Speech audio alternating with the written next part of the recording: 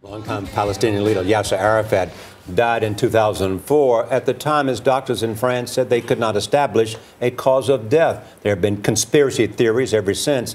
Now, as Allen Pizzey reports, they're opening his grave to look for answers. For the past 8 years, Yasser Arafat has been a slowly fading image in the Palestinian territories. Tomorrow, he'll become the focus of attention and a symbol of what his people see as yet another crime against them by the Israelis. His body will be exhumed and samples taken to determine if he was poisoned by polonium-210, a radioactive isotope that causes certain death.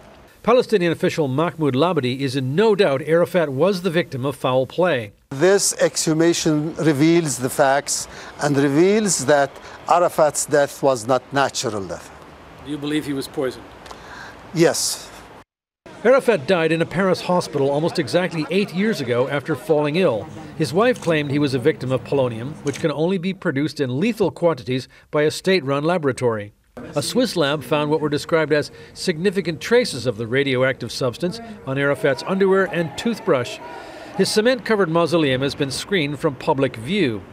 3 separate samples will be taken from Arafat's body by specially invited forensic teams from Switzerland, France, and Russia. The results of the investigation aren't expected for several months, but Arafat's body will immediately be reburied with full military honors. Not everyone is in favor of the exhumation. وهو أهم شيء ما بينفع رأي شخص. رأي الشخص رأي كل فلسطيني اللي بده الفلسطيني. في حاجة أهم من ده كله وأهم من يطلعوا قبر ينزلوا قبر. Palestinians are convinced Israel is the culprit. What they really want to know is who helped them. For CBS This Morning, Allen Pizzey, Ramallah.